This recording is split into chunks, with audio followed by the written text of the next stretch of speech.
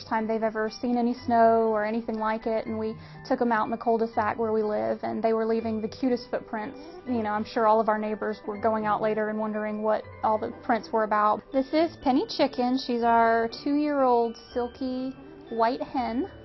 She comes to us each day at the hospital and sits up front behind the reception desk, greets the clients, and the kids play with her, and she lays eggs for us here and there. I am an animal science major, so we visit a lot of facilities. She was at one of those particular facilities, and she was finished with whatever they were doing. We didn't get a full backstory on her. They were going to dispose of her since they were finished, and I couldn't let them do that, so I asked if I could take her with me. Come on, Roo!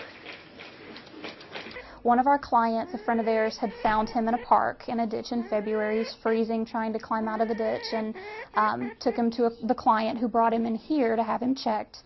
I picked him up and I carried him back to share him with everybody, and it was like instant love. And they passed him to us, and that's where he met Penny Chicken, and they became instant friends, and they've been together ever since. They love to sleep. That's probably their number one thing. So he's often up here in his bed in the hospital, and she'll come climb in bed with him, and she'll sit on top of him like an egg, and he curls up underneath her where it's warm, and they'll spend hours like that. Sometimes he'll bathe her or chew on her toes, you know, and she just tolerates it. She's never upset with him. She's never anything. She just puts up with whatever he gives.